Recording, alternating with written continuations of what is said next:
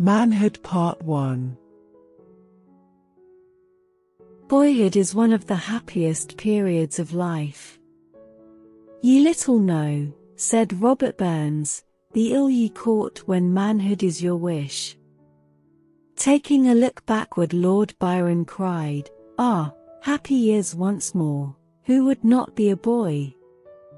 Thomas Moore says, in his beautiful poem, "Oft in the stilly night."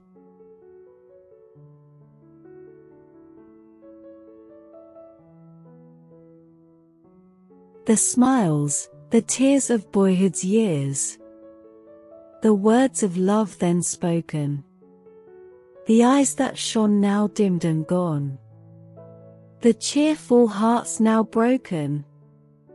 Thus in the stilly night, ere slumber's chain has bound me, sad memory brings the light of other days around me.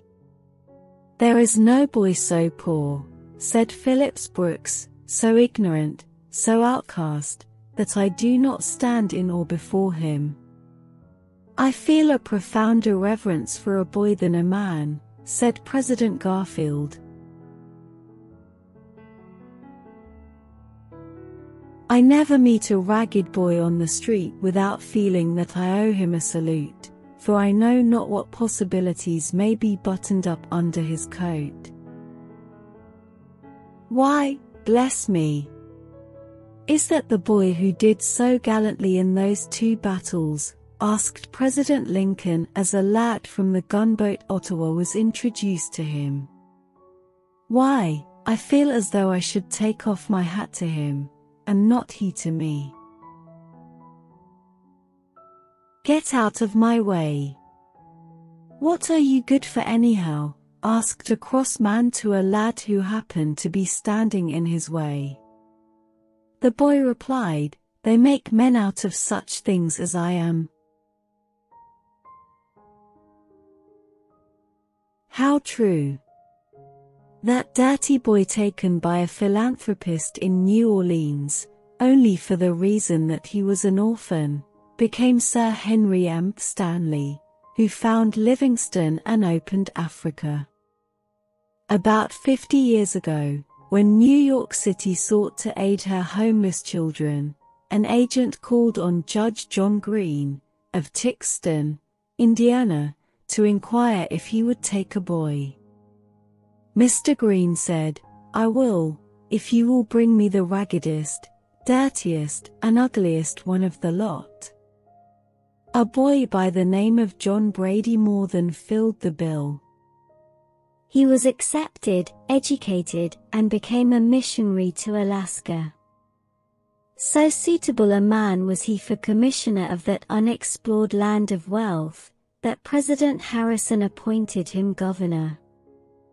Who can value the worth of a boy? Like Moses, Luther, or Lincoln, he might rise to bless a nation. Boyhood is the blossom that ripens into manhood.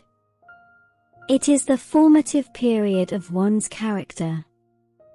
Said Lord Collingwood to a young friend, "You must establish a character before you are 25 that will serve you all life. The building of such is the greatest earthly task, and he is the greatest man who chooses right with the most invincible resolution, who resists the sorest temptation from within and without, who is most fearless under menaces and frowns, whose reliance on truth, on virtue, and on God, is most unfaltering. To aid in the growth of such is this work written. It is hoped that it will be transformed into an epitome, a registry of the reader's own life, a compilation and condensation of the best things he shall finally leave to those who survive him. For it should to one of these 4 ends conduce: for wisdom, piety, delight or use. Incorporated herein are the best things of many books, the thoughts of noble men which by the power of a just appreciation and of a retentive memory may be made one's own. Of those who have written introductions to this work, some have since retired from their official positions, and some are dead. The stories gathered from many sources illustrate great principles, which, if carefully heeded, will conduce to a happy and manly life. 4. He most lives. Who thinks most, feels the noblest, acts the best. You can make yourself look an inch taller by neat, well-fitting dress. You can actually make yourself taller by an erect, manly carriage. Slovenliness is contagious. It communicates itself from the dress to the character. The boy who slouches and slumps in figure and gait is dangerously apt to slump morally. The dust and grime on your clothes is liable to get into your brain. The dirt under your fingernails is likely to work into your thoughts. Grease spots down the front of your coat will destroy self-respect almost as quickly as a habit of lying. Tidiness is one of the cheapest luxuries in the world. It is also one of the most comfortable. When you are dead sure that you are just right, perfectly correct, from hat to shoe tie, the King of England couldn't stare you out of countenance, he couldn't embarrass you, and he wouldn't if he could. A high column was to be built. The workmen were engaged, and all went to work with a will. In laying a corner, one brick was set a trifle out of line. This was unnoticed, and as each course of bricks was kept in line with those already laid, the tower was not built exactly erect. After being carried up about 50 feet, there was a tremendous crash. The building had fallen, burying the men in the ruins. All the previous work was now lost, the material wasted, and several valuable lives sacrificed, all through the misplacement of one brick at the start. The workman at fault little thought what mischief he was making for the future. It is so with the boy building character. He must be careful in laying the foundation. Just so far as he governs, guards and trains himself, just so far will he succeed or fail in the estimation of others. Tennyson wisely wrote, "Self-reverence, self-knowledge, self-control. These three alone lead life to sovereign power." Never in the history of any people did boys have so much in their favor to assist them in reaching the pinnacle of success as American boys.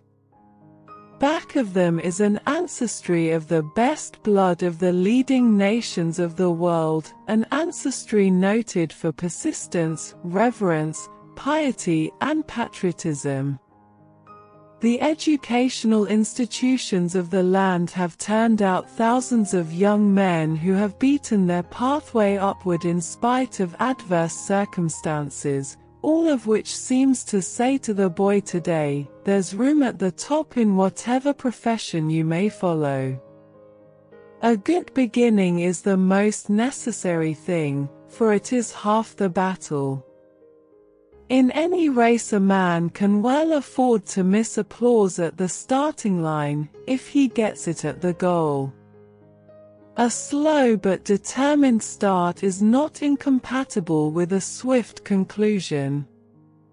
Experienced mountain climbers seem almost lazy, so calmly do they put one foot in front of the other, but they stand well-breathed on the summit, while their comrades are panting at the halfway station.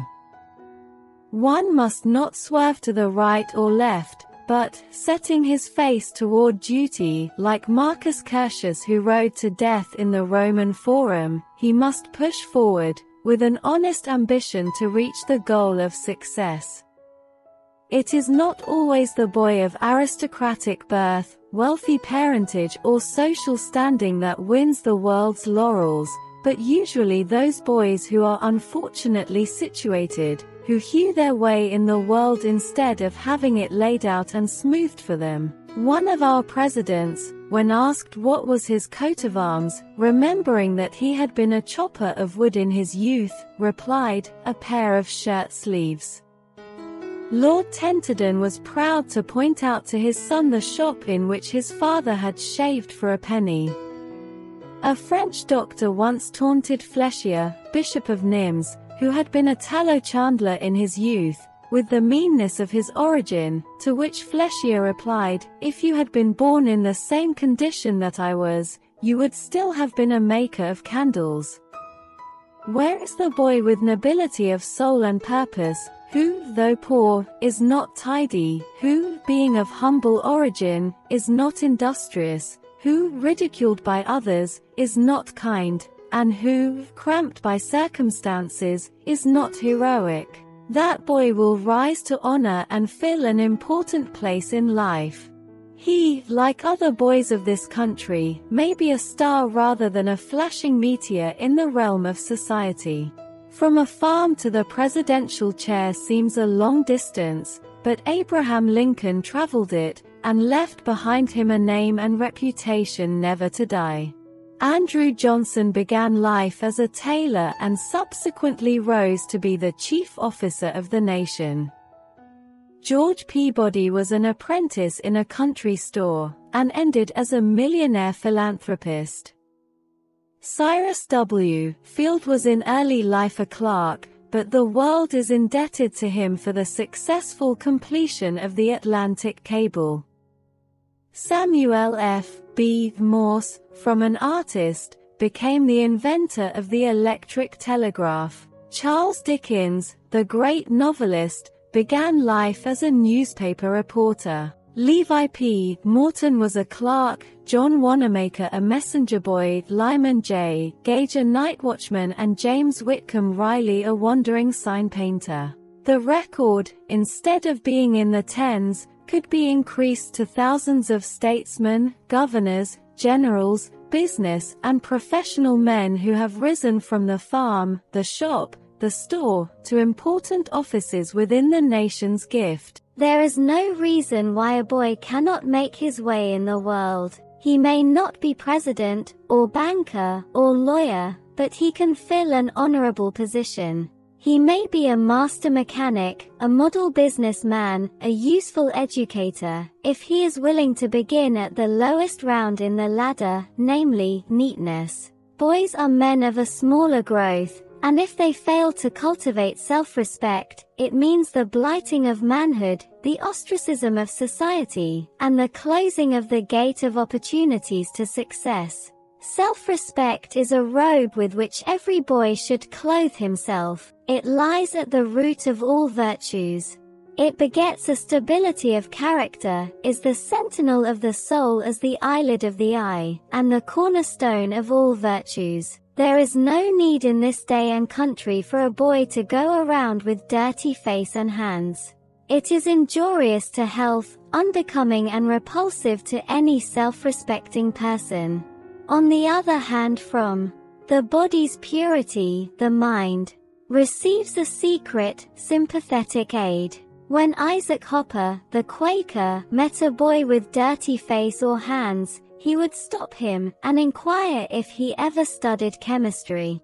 The boy, with a wondering stare, would answer, "No, well then, I will teach thee how to perform a curious chemical experiment. Go home, take a piece of soap, put it in water, and rub briskly on thy hands and face. Thou hast no idea what a beautiful froth it will make, and how much whiter thy skin will be. That's a chemical experiment, I advise thee to try it." There is great virtue in soap and water vigorously applied, which doubtless gave rise to the old adage, "Cleanliness is next to godliness, for virtue never dwells long with filth." An eminent man said, "I believe there never was a person scrupulously attentive to cleanliness who was a consummate villain."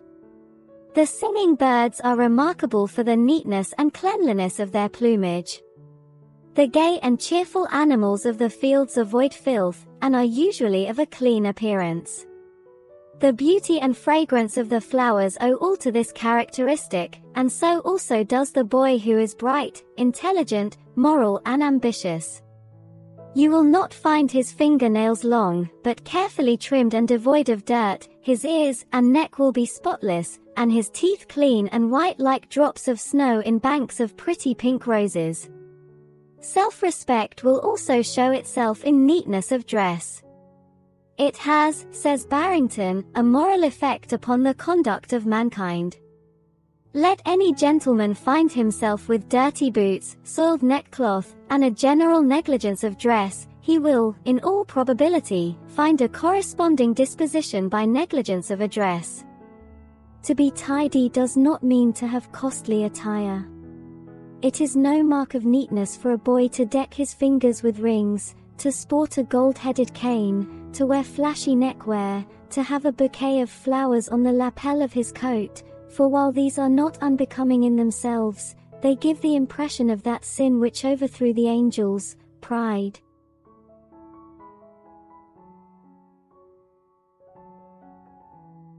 Dean Swift was an enemy of extravagance in dress, and particularly of that destructive ostentation in the middle classes, which led them to make an appearance above their condition in life.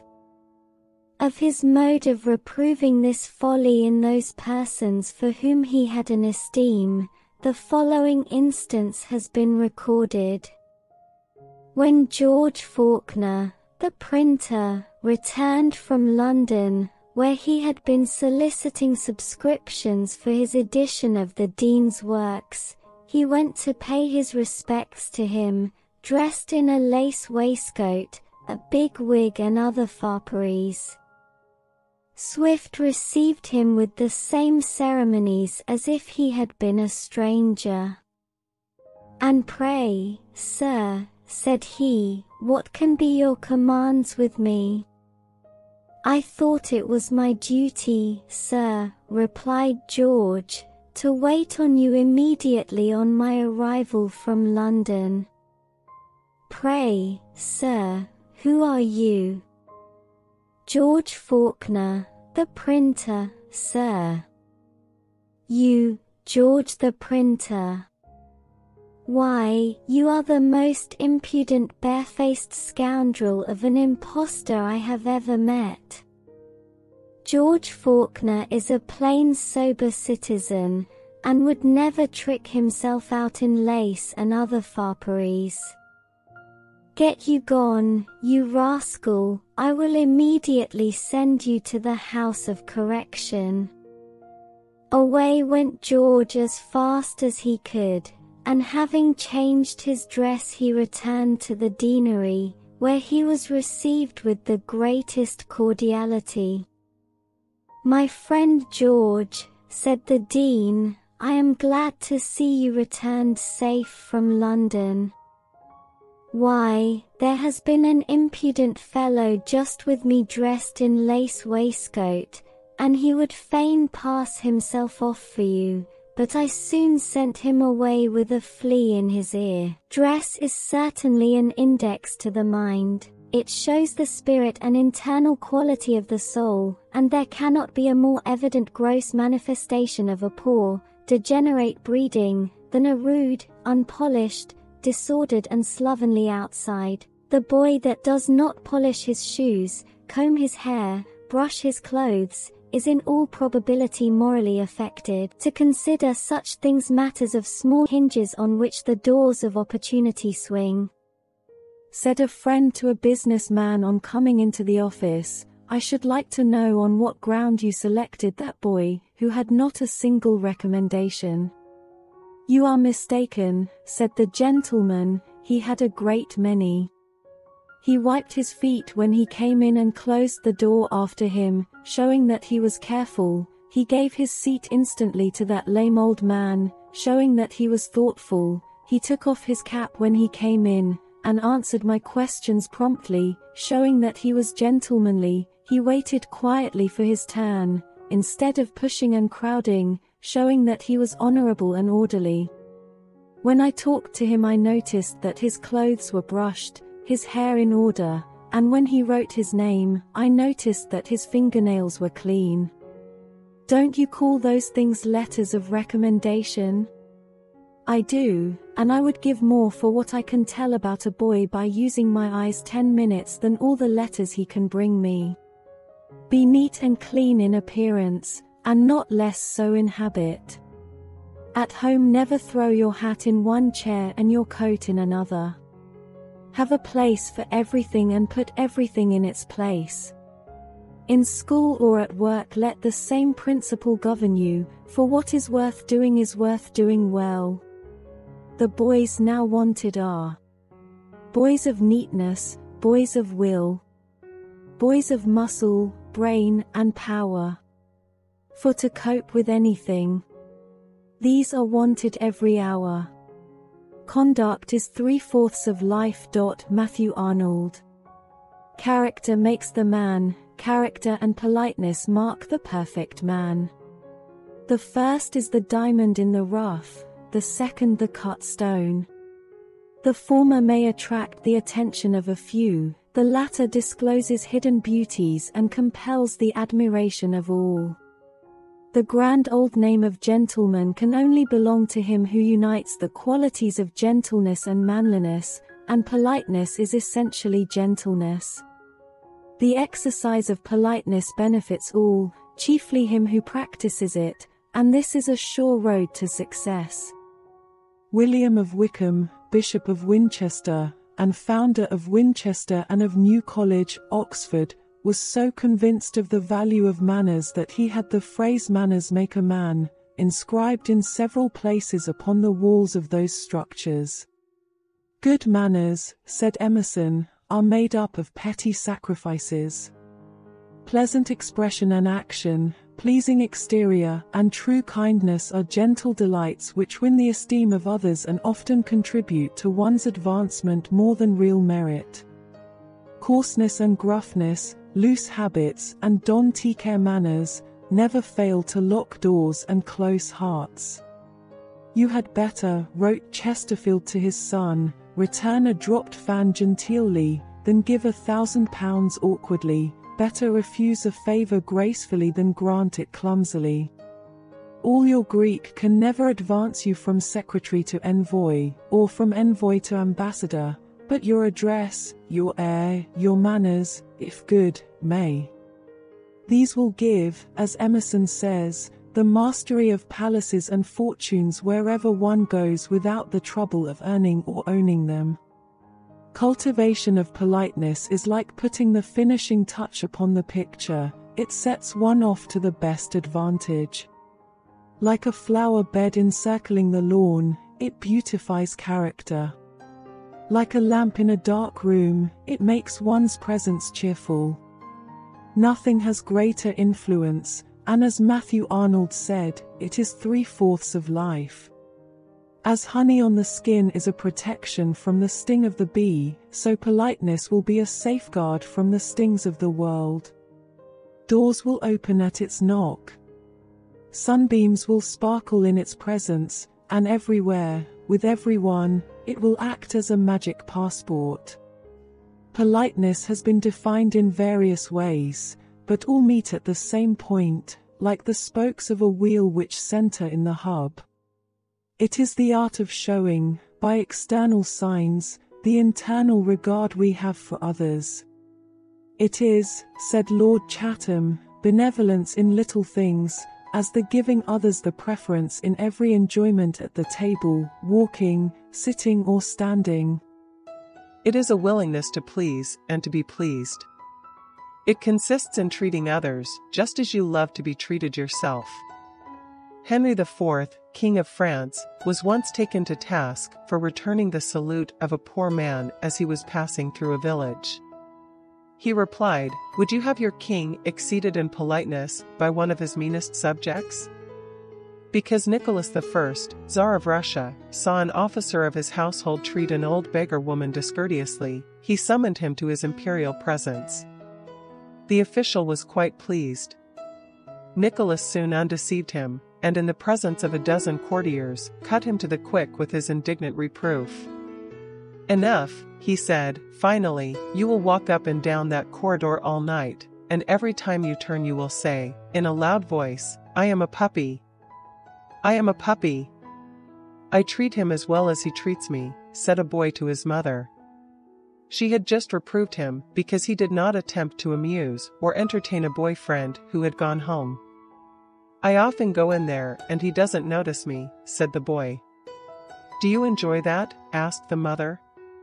"Oh, I don't mind, I don't stay long," was the reply.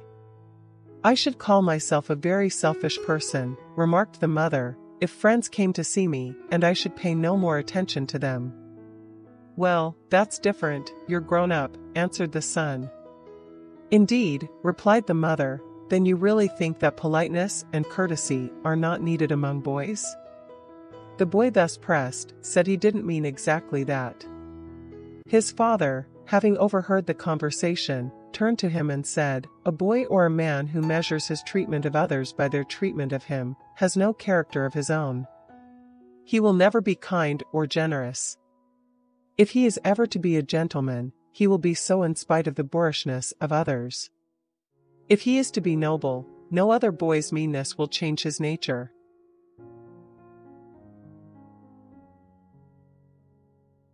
Remember this, my son, you lower yourself every time you are guilty of an unworthy action because someone else is.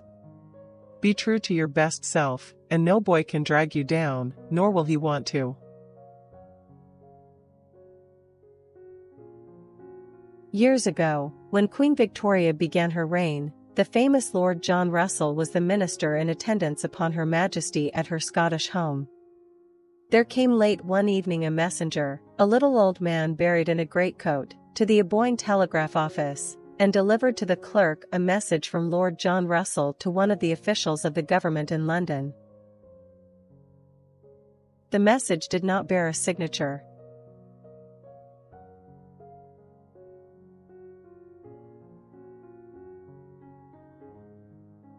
On seeing this, the ill-mannered clerk flung it back to the old man, and said, "Put your name to it, it's a pity your master doesn't know how to send a telegram."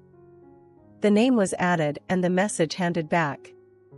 "Why, you can't write either," cried the enraged clerk, after vainly trying to make out the signature. "Here, let me do it for you." "What's your name?" "My name," said the little old man, very deliberately, "is John Russell." Through his impoliteness that clerk lost his position. In some European countries, the word gentleman stands for a titled or wealthy man. When Sir Lawrence Almedadima was knighted, a lady expressed herself to his lordship thus: "Oh, dear Sir Lawrence, I am awfully glad to hear of the honor you have received. I suppose now that you have been knighted you'll give up painting pictures and live like a gentleman."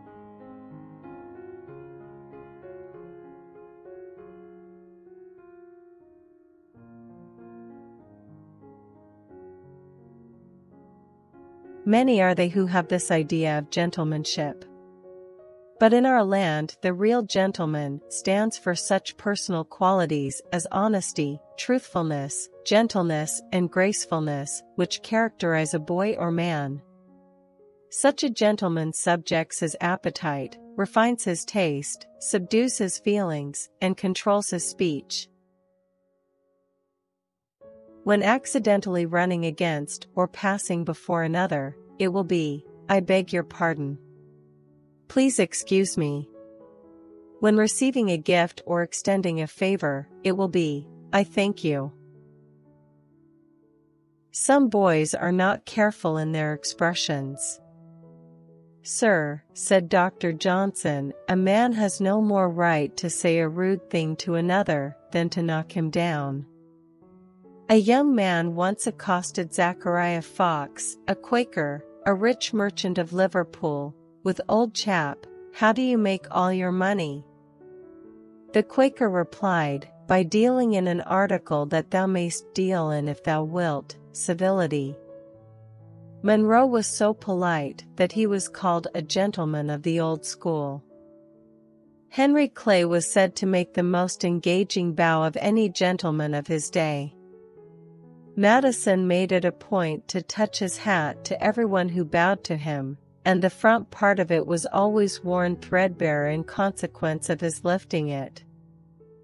William Penn's formal but kindly politeness impressed even the Indians with whom he dealt, so that they named him the Good Big Chief. James Russell Lowell was as courteous to a beggar as to a lord, and was once observed holding a long conversation in Italian with an organ grinder whom he questioned about scenes in Italy with which both were familiar. "You should not have returned their salute," said the master of ceremonies, when Clement XIV bowed to the ambassadors who had bowed in congratulating him on his election.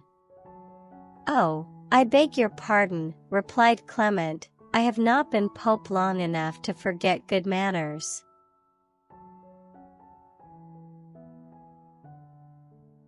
A number of years ago, a company of workmen was standing before a store in Oxford Street, London, looking at some pictures.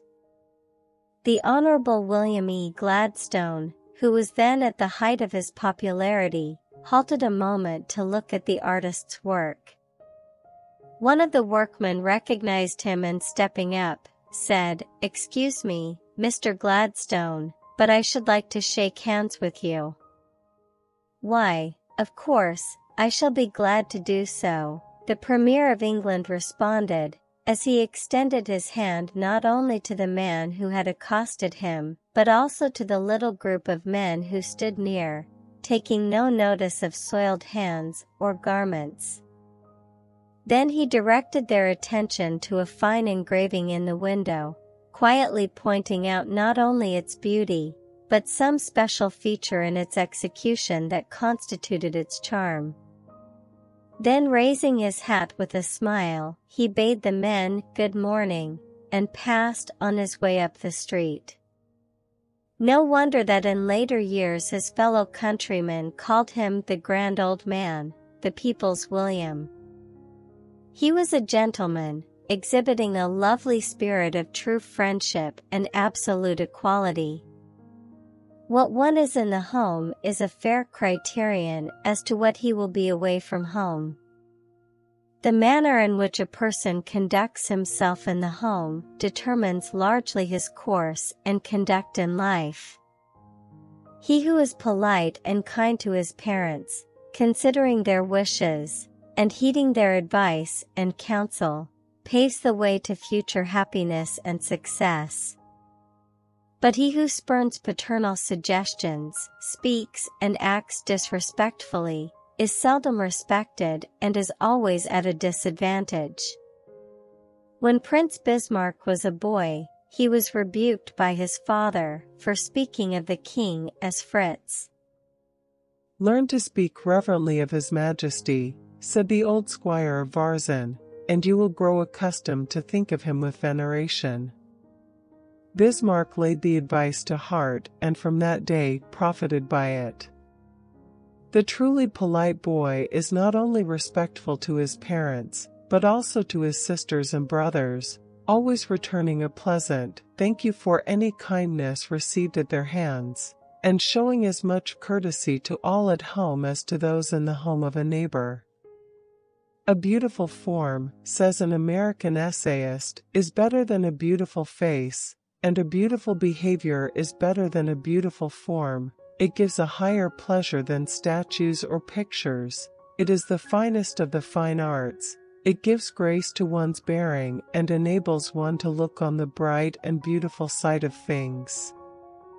Politeness is a universal debt that each boy owes to every person.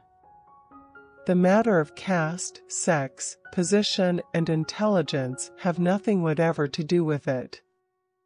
It should be the rule of conduct, wherever and in whatever society one may be, to practice politeness. Charles V was renowned for his courtesy. When he passed John Frederick, Elector of Saxony, he took off his hat and bowed to him, though his prisoner, who had been taken by him in battle. The poet Burns was one day walking in the street of Edinburgh when an honest farmer saluted him, which salute he returned, when someone rebuked him. Mr. Burns replied that it was not the greatcoat, the scone bonnet or the Saunders boot hose that he spoke to, but the man that was in them.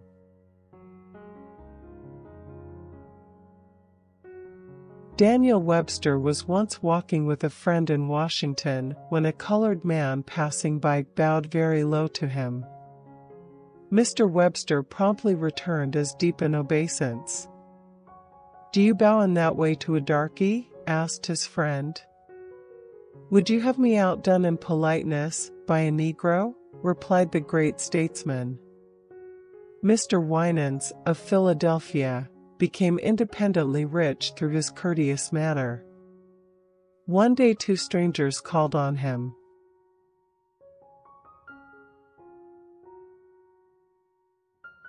One was a foreigner who had visited some larger establishments in the city, but on their coming to Mr. Winans, a 3rd or 4th-rate factory, he took so much pains to show all its parts and workings, and was so patient in his explanations and answers to their inquiries, that within a year he was surprised by an invitation to transfer his labors to St. Petersburg and manufacture locomotives for the Tsar of Russia.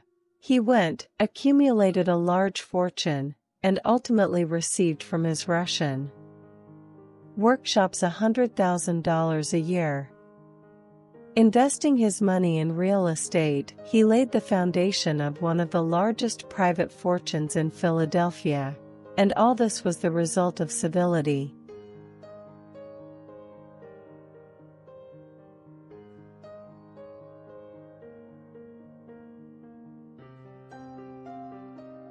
It pays to cultivate politeness.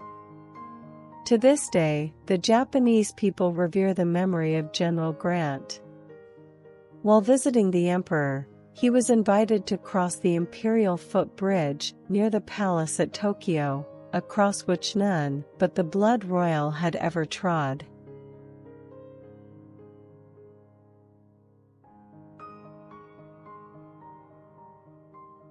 General Grant accepted the invitation and walked beside the Mikado until they reached the center of the bridge. Then he stopped, profoundly saluted the emperor, and said, "Your Majesty, I have come so far to show you that I was not insensible to the honor you would do me, but I cannot violate your traditions. Let us return the way we came."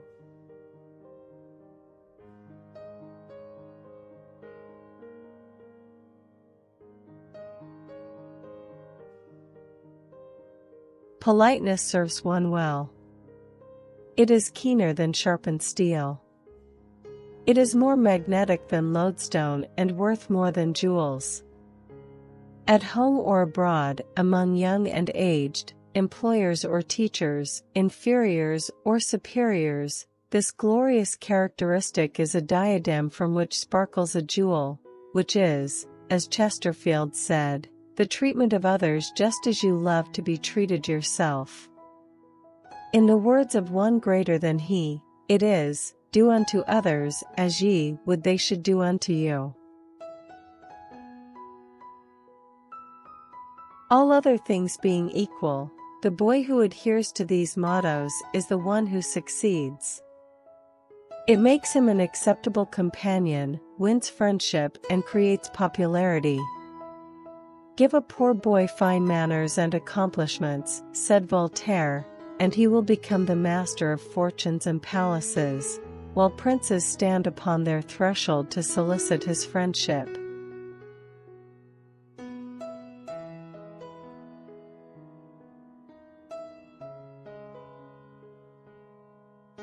Charles II is described by Macaulay as being the grandest rascal and most popular man in England.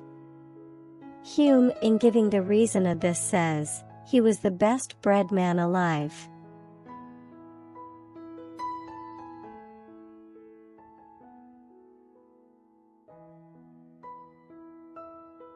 what thou wilt. Thou must rather enforce it with thy smile, than hew to it with thy sword.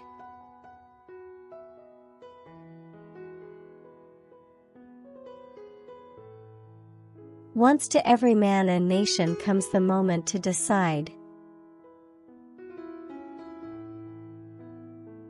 In the strife of truth with falsehood, for the good or evil side.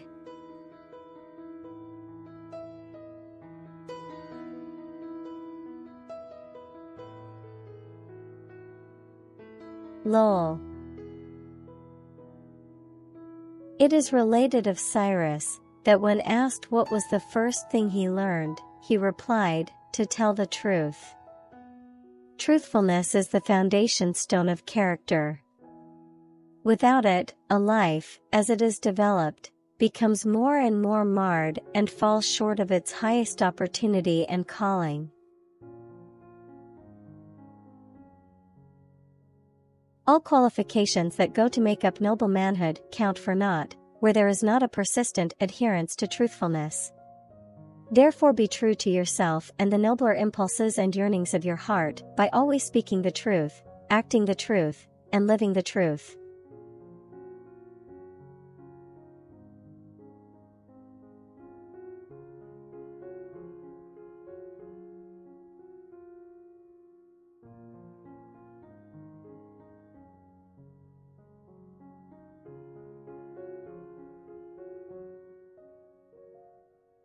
While a vessel was crossing the English Channel, a gentleman stood near the helmsman. It was a calm, pleasant evening, and no one expected a storm. The flapping of a sail, as if the wind had suddenly shifted, caught the ear of the officer on watch, and springing to the wheel, he examined the compass. "You are half a point off the course," he sharply said to the man at the wheel.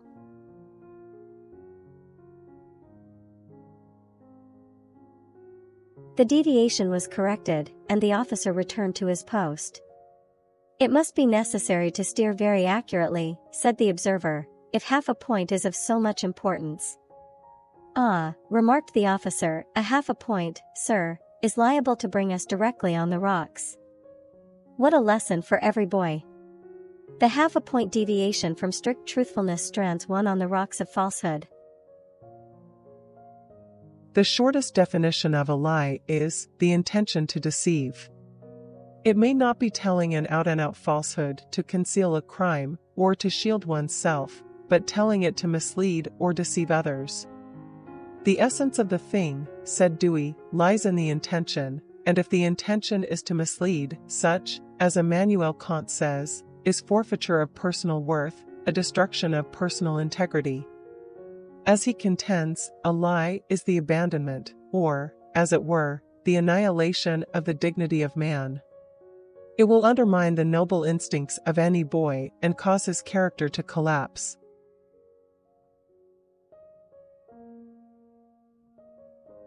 A story of Abraham Lincoln shows his love for truth.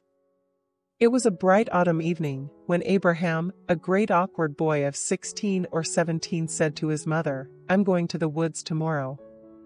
I've got a good job at Laird's, and as I shall be obliged to start by daybreak, I thought there might be some chores you wish to have done."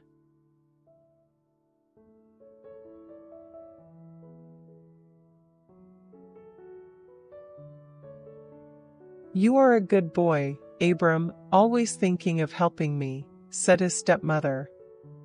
"If I was your own mother, you could not be more kind, and God will reward you sometime. Tomorrow, I am going to wash, and I would be very thankful if you would bring me a few buckets of water from the spring." Back and forth the tall boy hurried, until all the tubs and kettles about the cabin were filled. Early next morning, when Abraham was ready to start for the place where the rails were to be split, his little sister Sally said, "Can't I go, Abram?" "Just as mother says," replied he, pausing to give the little girl an opportunity to consult her mother. The mother would not consent. No sooner had Abram started than she determined to follow him, and at once cut across the field, intending to reach the ravine before him and give him a genuine surprise by jumping out unannounced in the path as he came up.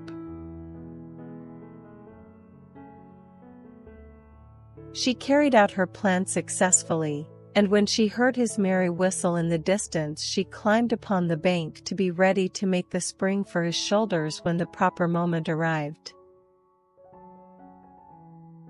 But the poor child had forgotten all about the sharp axe which he carried, and although she gained her coveted seat on his broad shoulders, her little bare foot received a gash from the cruel axe, which changed her merry laugh into a bitter cry. "Why, Sally! How did you get here?"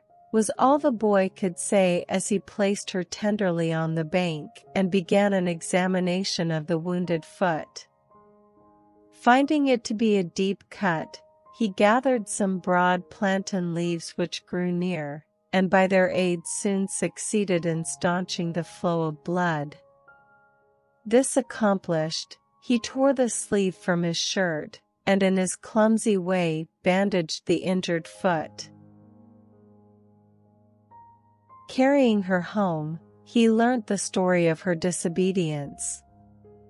She would have been willing to evade the truth in order to screen herself from her mother's displeasure, but honest, truthful Abraham would not permit this.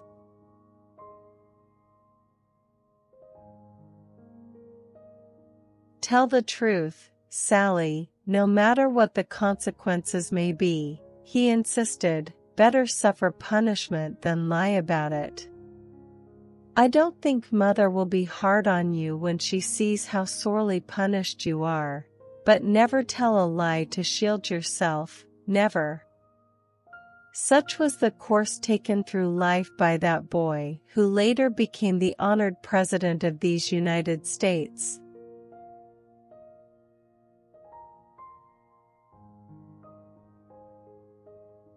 Much is said nowadays about degrees in lying.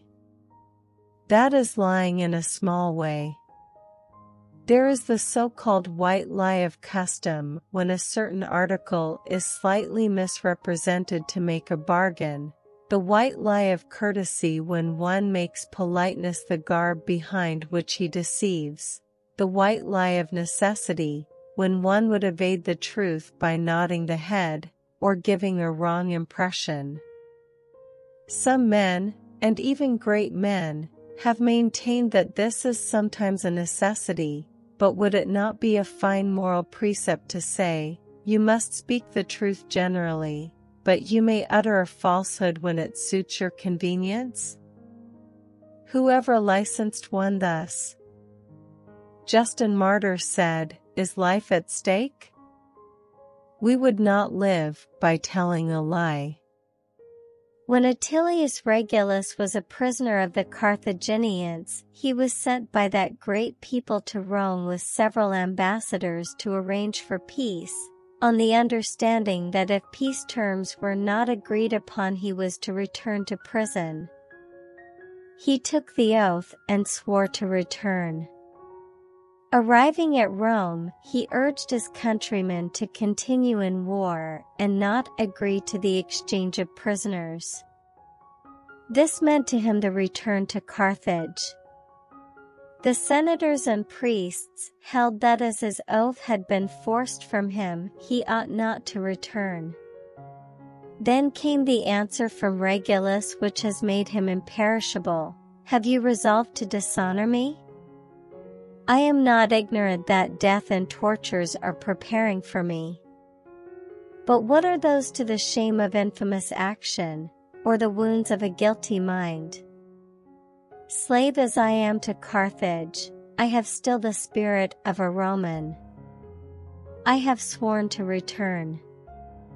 It is my duty to return. Let the gods take care of the rest." "One should never lie," said Crispy, the great Italian statesman. "I will not stain speech with a lie," said Pindar. The genuine lie is hated by all gods and men, said Plato. That man has no fair glory, said Theognis, in whose heart dwells a lie, and from whose mouth it has once issued. A lie is never justifiable, and to lie a little is, as Victor Hugo remarked, not possible. The person who lies tells the whole lie, lying in the face of the fiend, and Satan has two names, Satan and lying. Therefore, let falsehood be a stranger to thy lips. Shame on the policy that first began to tamper with the heart to hide its thoughts, and doubly shame on that inglorious tongue that sold its honesty and told a lie. Nothing so corrupts early simplicity, quickly destroys the nobler instincts, and depraves the heart as falsehood. If a boy will lie about one thing, can he be trusted in anything? If he is branded as a liar, what teacher will respect him, what businessman will engage him, and what court will accept his testimony? I have seldom known anyone, said Paley, who deserted truth in trifles, who could be trusted in matters of importance. Oliver Wendell Holmes said, "Sin has many tools, but a lie is the handle which fits them all." It destroys confidence, establishes false relations among men, blights the bloom of life, and saps the vital springs of existence. It is the progenitor of all wrongs, oppressions, cruelties, and crimes, and what boy is there who dare do it when God prohibits it? Like begets like, thus lies beget lies. Said Owen, one lie must be thatched over with another, or it will soon rain through. Lying brings misery. It troubles the conscience, destroys the peace of mind, and makes one suspicious of others. Because of this, Eugene Field, when a young man, walked 30 miles to confess to his employer and to ask forgiveness for an untruth he had told him. Lying brings punishment, for lying lips are an abomination unto the Lord. Because of this, Elisha's servant was struck with leprosy, Ananias and Sapphira with death, and many others have had the seal of God's wrath placed upon them. One day, as Archbishop Leighton was going from Glasgow to Dunlane, a storm of lightning and thunder burst upon him. He was observed, when at a considerable distance, by two men of bad character. They had not the courage to rob him, but, wishing to extort money from him, one said, "I will lie down by the wayside as if I were dead, and you shall inform the Archbishop that I was killed by the lightning, and beg money of him to bury me." When the Archbishop arrived, the wicked wretch told the fabricated story. The Archbishop sympathized with the pretended survivor, gave him money, and proceeded on his journey. But when the man returned to his companion, he found him really lifeless. Immediately he began to cry aloud, "Oh, sir, he's dead. Oh, sir, he's dead."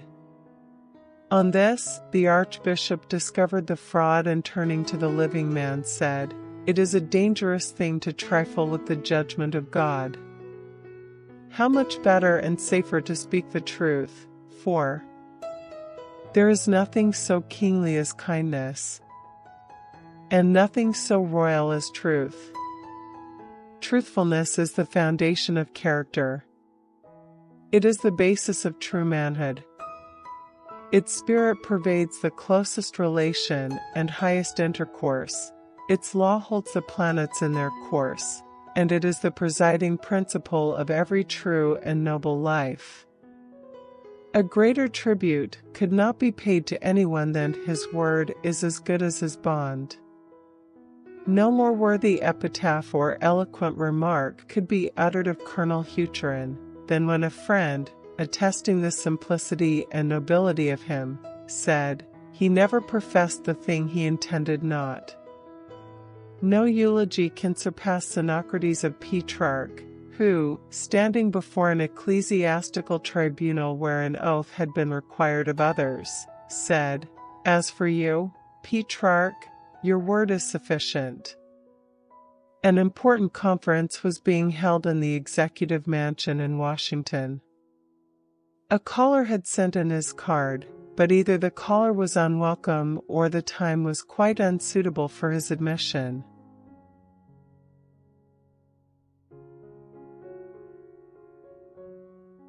One of the persons turned to a servant and said, "Tell the person who sent up the card that the president is not in."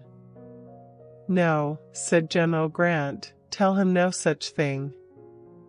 Then, turning to his friends, he remarked, "I don't lie myself, and I don't want any of my servants to lie for me." A mental photograph book was once presented to Charles Kingsley in which to write. One question was, "What is your bête noire?" "A lie," he penned. In dedicating her delightful biography of him, his wife wrote,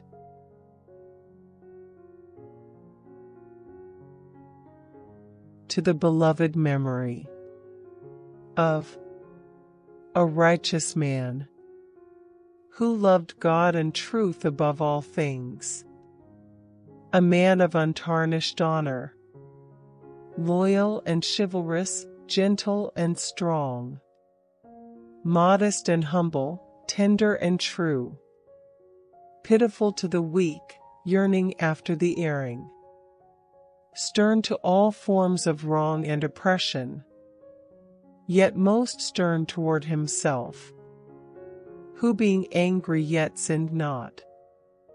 Truthfulness underlies all honest and faithful work, all social confidence, all right fulfillment of relations and self-respect.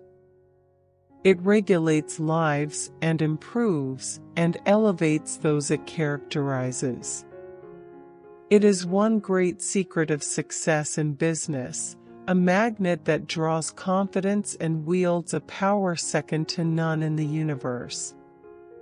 A poor Persian boy was about to leave his mother's home to engage in business in the city. Within the lining of his coat she sewed 40 golden dinars, which she had saved during years of labor. Before the boy started, she cautioned him to beware of robbers as he went across the desert, and as he left the home, she said, "Fear God, and never tell a lie." The boy started, and toward evening saw in the distance the glittering minarets of the great city, but between the city and himself he saw a cloud of dust. It came nearer. Presently he saw that it was caused by a band of robbers. One of them approached him and unceremoniously inquired what valuables he had. The boy answered with candor, 40 golden dinars are sewed up in my garments." Discrediting the boy's story, he wheeled his horse around and rode back to his companions. Soon another robber came and said, "Boy, what have you got?"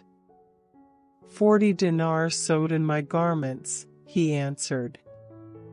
The robber laughed and rode away. At last the chief came and asked him what he had. The boy replied, "I have already told 2 of your men that I have 40 dinars sewed up in my clothes." The chief ordered his clothes torn open, and the money was found. He was then asked what induced him to make such a revelation. "Because," said the boy, "I would not be false to my mother, whom I solemnly promised never to tell a lie." The robber leaned upon his spear and after reflecting said, "Wait a moment." He mounted his horse and rode back to his comrades, but soon returned dressed as a merchant. "Boy," said he, "art thou so mindful of thy mother, while I am insensible at my age of that duty I owe God? Give me thy hand, that I may swear repentance on it." He did so, and his followers were struck with the scene. Said he, "I am a merchant. I have a large business house in the city.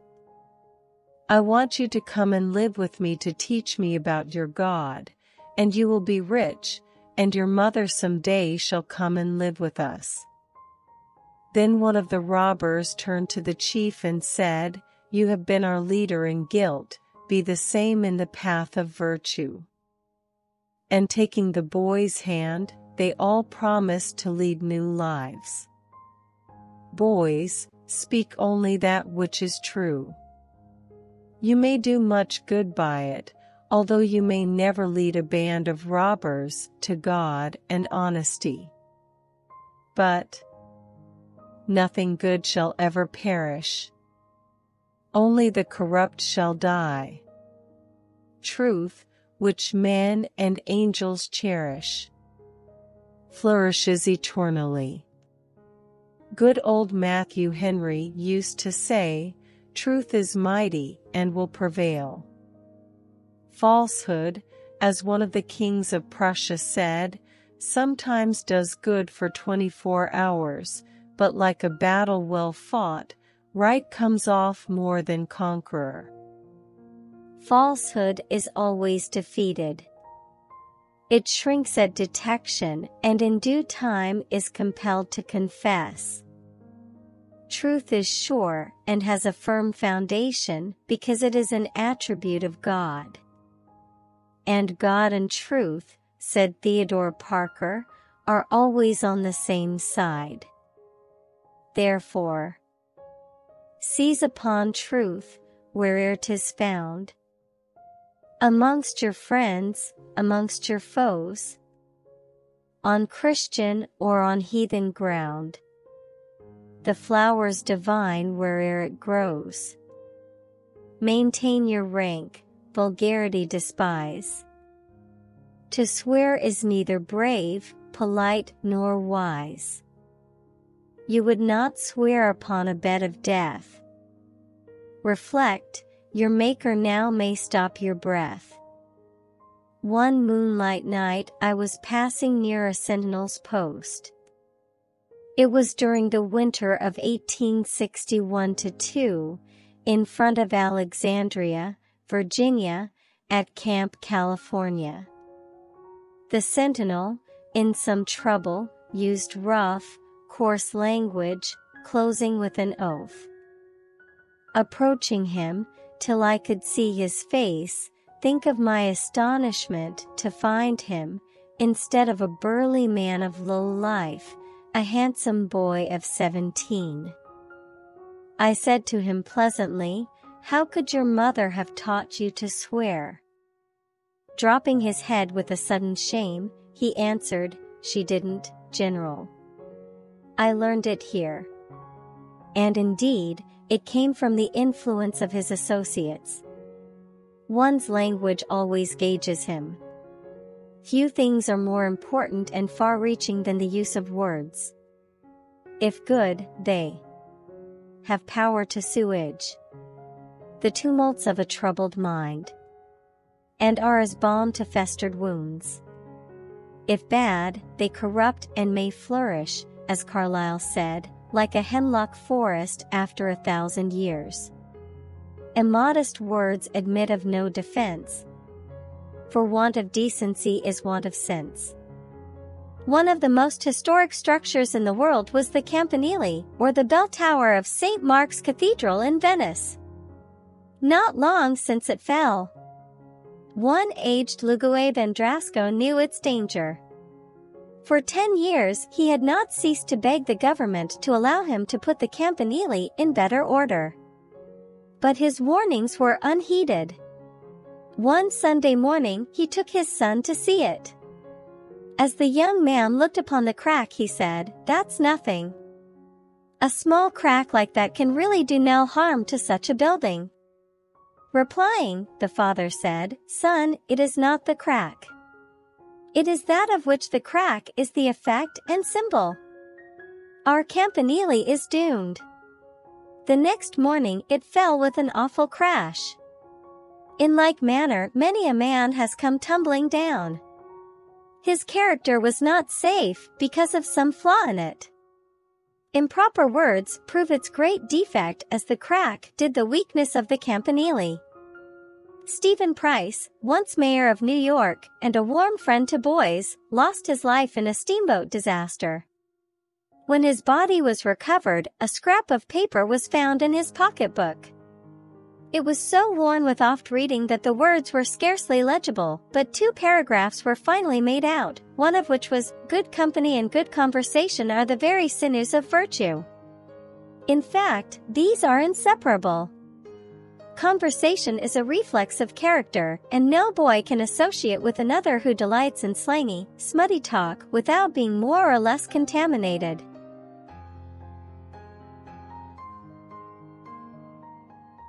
A very common and bad habit of some boys is the attachment of improper words to a sentence, as if it made it more binding. These in no sense give grace or beauty to language. They do not round out a period or enrich a metaphor. They define nothing, bound nothing, measure nothing, mean nothing, accomplish nothing, and he who uses them should be shunned. Vulgar expressions are never in order. They help, as South says, no one's education or manners. They are disgusting to the refined, abominable to the good, insulting to those with whom one associates, degrading to the mind, unprofitable, needless and injurious to society, and beneath the dignity of any self-respecting person. "Are there any ladies around?" said a young officer to a group of others. "I've a splendid story to tell." "There are no ladies present," said General Ulysses S. Grant, who overheard the remark, "but there are gentlemen here, sir, and what is not fit for a lady to hear is unfit for a gentleman." When Coleridge Patterson, the martyred Bishop of Melanesia, was a boy at Eton, he was enthusiastically fond of cricket, at which he was an unusually good player. At the cricket suppers at Eton, it was the custom to give toasts followed by songs, and these songs were often of a very questionable sort. Before one of these suppers, Coley told the captain that he would protest against the introduction of anything that was vulgar or indecent. His protest apparently had no effect, for during the evening, one of the boys arose and began to sing a song which Coley thought was not fit for decent boys to hear. Whereupon, rising from his seat, he said, "If this sort of thing continues, I shall leave the room." It was continued, and he left. The next day he wrote to the captain of the 11, saying unless he received an apology, he should withdraw from the club. The apology was sent and Patterson remained. By that stand he showed his character, which won the admiration of the rest and brought about a new state of affairs. No boy need answer another who addresses him in unbecoming language. He might say as Stephen A. Douglas, when denounced in the Senate in improper language, "What no gentleman should say, no gentleman need answer."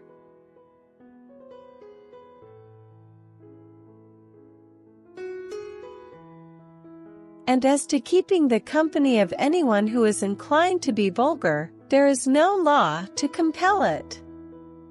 Far better be a Coleridge Patterson in shunning such company. The true gentlemanly boy has a sense of honor, scrupulously avoiding profane words as he would profane actions. No habit is more unbecoming, useless, and contagious than swearing. It is the fool's impulse and the coward's fortification. It neither helps one's manners nor education, and no boy with the least personal pride will be guilty of indulging in it. Louis IX of France punished everyone who was convicted of swearing by searing his lips with a hot iron. George Washington made the following law August 3, 1776, which he caused to be read to the men under his command. The general is sorry to be informed that the foolish and wicked practice of profane cursing and swearing, a vice heretofore little known in an American army, is growing into fashion. He hopes the officers will, by example as well as influence, endeavor to check it, and that both they and the men will reflect that we can have but little hope of the blessing of heaven on our armies, if we insult him by our impiety and folly. Added to this, it is a vice so mean and low, without any temptation, that every man of sense and character detests and despises it. Years ago, the Honorable John Finch visited an asylum in the East and asked to see a certain professional gentleman committed there. He had been a good and true man, but by overwork, physical and mental, had wrecked himself and become a raving maniac. The superintendent of the asylum said, "You will not want to see him again, he swears so." As they entered the room in which the man was locked in a straitjacket, the most vulgar oaths came from his lips. Touching the superintendent, Mr. Finch said, "What can this mean? When I knew that man, he was one of the grandest Christians, true, noble and good in every respect, and now to hear such vile language coming from him surprises me." The superintendent said, "He learned to swear when a boy."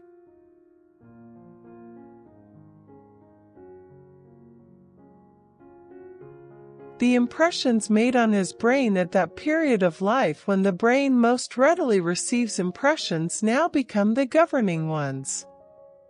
In this asylum we can almost uniformly tell what have been the habits, customs and abuses of insane people when they were children.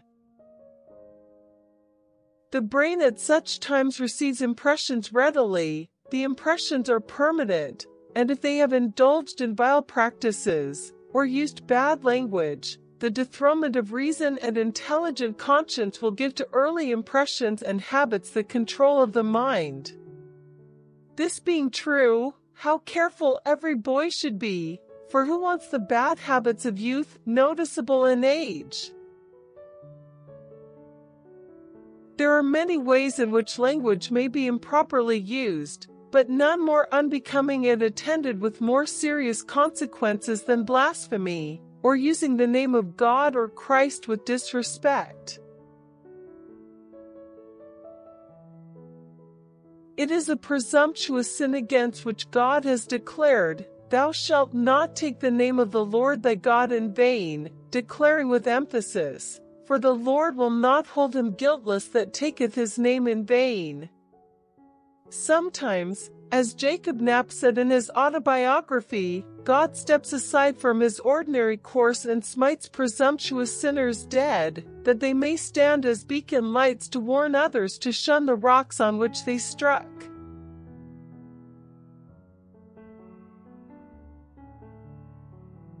During the Black Hawk War, in Illinois, at the time when God sent the cholera among the people, an officer cursed God for sending the disease into their midst.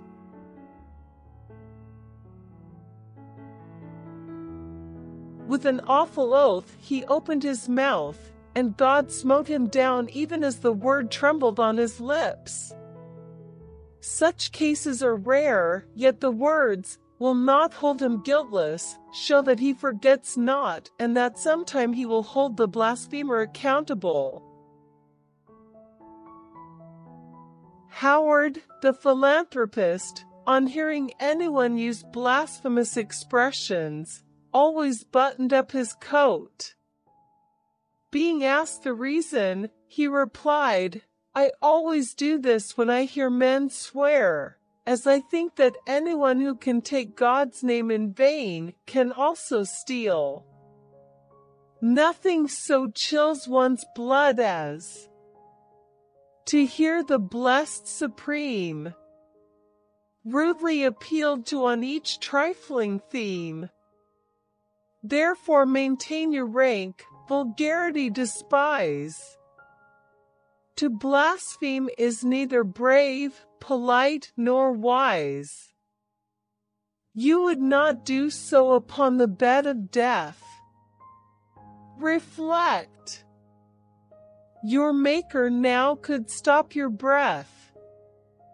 Many years ago, when the Duke of Gordon was spending the day in a Scotch village, a company of soldiers was drawn up under the window of the room in which the Duke and a party of friends were enjoying themselves. The officer in command was inspecting his men's arms and clothes, and if anything displeased him, he berated the soldier with blasphemous oaths. The Duke, who abhorred such language, expressed a wish that the inspection might soon be over. "If your grace desires it," said one of the company, "I will clear the coast of this man of oaths without noise or bloodshed." "Do so, and I'll be obliged to you," said the Duke. The gentleman stepped into the street, took his station behind the officer, and pulled off his hat. As the officer swore, the gentleman, with the grave solemnity of a parish clerk, said in a loud voice, "Amen." "What do you mean?" asked the officer, hastily turning around. "I am joining with you in prayer," answered the gentleman with a grave face. "I thank you, sir," rejoined the officer, "but I have no further need for a clerk." "Soldiers! To the right about, march!" And he and his soldiers departed, much to the amusement and happiness of the Duke, after teaching an important lesson to the officer that it is wrong to call upon God to do this or that, or to belittle others by vile epithets, which never failed to bring in due time just retribution. My boy, the only language to use is the pure and refined.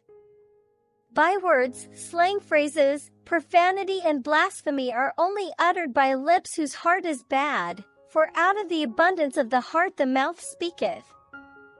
Let your tongue utter sound sentences, choice words and pleasant expressions, then will they be musical to the ears of the good, sweet to the soul of the pious, educational to those who associate with you, and beneficial to all. From this day put into practice the last words of the eloquent John B. Goff.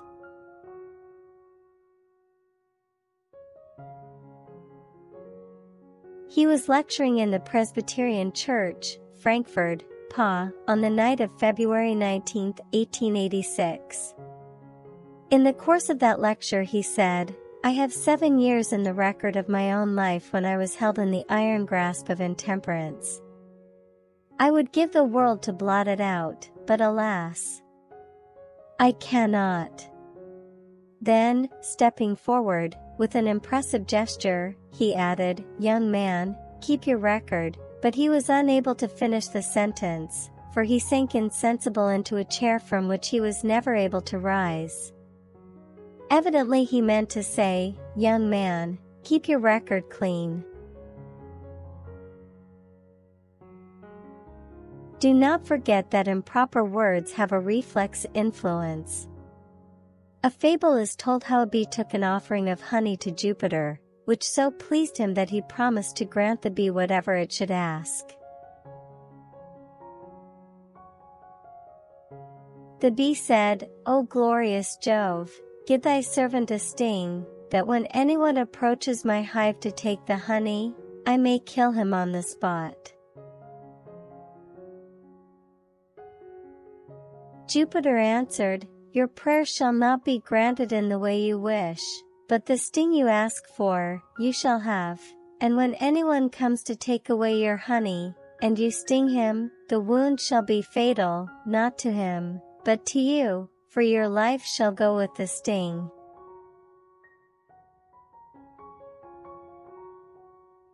So is it to this day. He that curseth others, curseth himself. Therefore, my boy, control your tongue, and keep the door of your lips, remembering 'tis reason's part to govern and to guard the heart, to lull the wayward soul to rest. Reason may calm this doubtful strife, and steer thy bark through various life.